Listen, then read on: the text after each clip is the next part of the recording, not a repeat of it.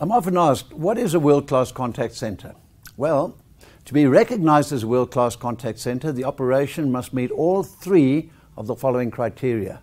Number one, aligned and integrated strategies. The contact center must be aligned with and supportive of the organization's core business strategies and operations. Secondly, operationally, it effectively monitors and meets with specific, clearly specified standards.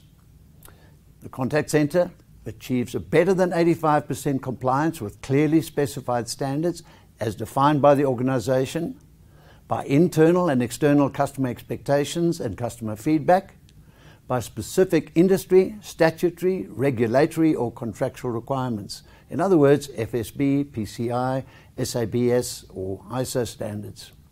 And thirdly, the contact center must be benchmarked against similar operations and must be benchmarked at least on an annual basis against national, regional and international same sector and similar non-competitive contact centers.